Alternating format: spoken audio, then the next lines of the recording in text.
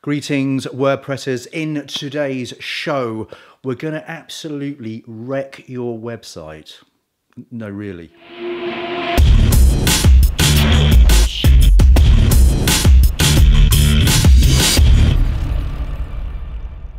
Jakson here. Welcome to the channel. This is my home on the interwebs for all things WordPress. And if you like a bit of WordPress, I do encourage you to subscribe if you're new here. And check out the show notes below. It's got all the links and descriptions and all that jazz. Now, this is another one of those quick tip tutorials just to help me ease back into a little bit of vid making after I've been taking a little bit of a sabbatical. And today's tutorial is all about a wonderful plugin called WP Reset. Now, I had a really good conversation with Gordon from WP Reset last year. Fantastic chap with a fantastic plugin and some good vibes. Now, I'll be honest with you right now, this is not a plugin that you want to use on a live site that you want to keep. WP Reset does what it says on the tin. It will reset your WordPress website back to a vanilla fresh install state. It kills your content. It deletes all your pages, all your posts, all your menus. It is death to your website. So please, please don't use this on a live site or on a site that you're building that you want to do something with. This is specifically good if you like mucking around with themes, or if you want to demo some themes, demo content, templates. It's brilliant. It means you don't have to do a whole lot of manual deleting, and it also means you don't have to spin up countless copies of WordPress when you just want to try stuff out every single time. So here we go with today's very short but very concise WordPress tutorial of the plugin WP Reset. Right then, let's do some resetting of our WordPress website. And I won't say this again, although I probably will say it again. This is completely destructive. This will destroy your website. So do not use it on a live site. Do not use it on a demo site that you're developing. This is purely for testing out plugins, theme installs, mucking around with a WordPress installation and getting it back to vanilla style whenever you want to. Okay, so I think we're clear.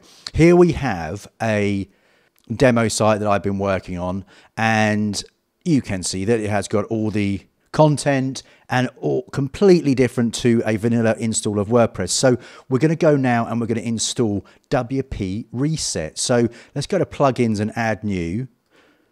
We're going to do a search for WP Reset, and there's our fella, 200,000 active installs now.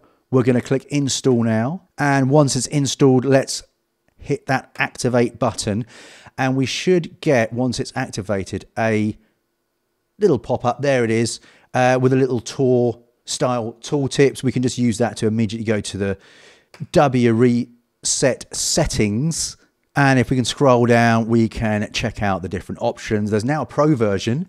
Very good stuff. I did have a good chat with the founder of WP Reset last year, and a very nice chap he was too. So this basically tells you what's going to go on when you click that reset button. Also, there's some other tab up here which we'll have a little look at in just a second. But for now, this is as easy as it gets to reset your website back to vanilla WordPress. So let's do it. Let's type in our text here, click reset the site, and as you will see, the warning says it all. Are you sure you want to reset the site? Clicking reset WordPress will reset your site to default values. All content will be lost. Are we clear now? Are we totally clear now? All right, so let's go for it. Reset WordPress. Resetting is in progress, and it's not a massive site, so that should be done in just a few seconds. And there you go. The site is reset. If we go have a look at pages, just dismiss that. We'll see we're back to privacy policy in the sample page. Our pages have been deleted.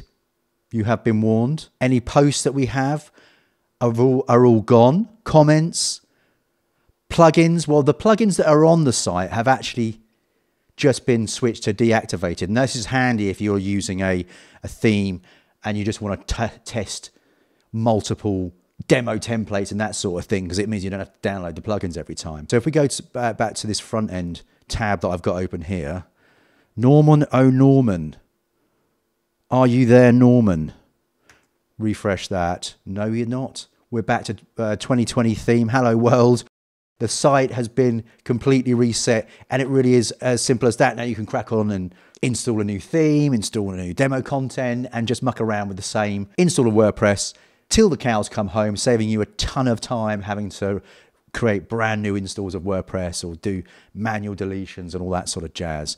If we go and have a look at the settings of WP Reset, there's also some other tools here which are quite handy if you are wanting to do a little bit more tidying up, which is we can delete transients and purge caches and delete any themes and also plugins and stuff like that. So you can give it a full-on clear out, which is kind of cool. But if you're just mucking around with a single site, it's an absolute go-to. My highest of recommendations, WP Reset. There you have it, WordPressers. That was WP Reset. Very, very quick version of. Well, we're diving into the pro version of that at some point in the not too distant future. But in the meantime, get some comments in below. Tell me what you think. Is there anything that you like better than Reset? What's your experiences with it? Or any other thoughts or feelings you might have on the subject of resetting your WordPress website. But anyway, until next time, I shall see you later.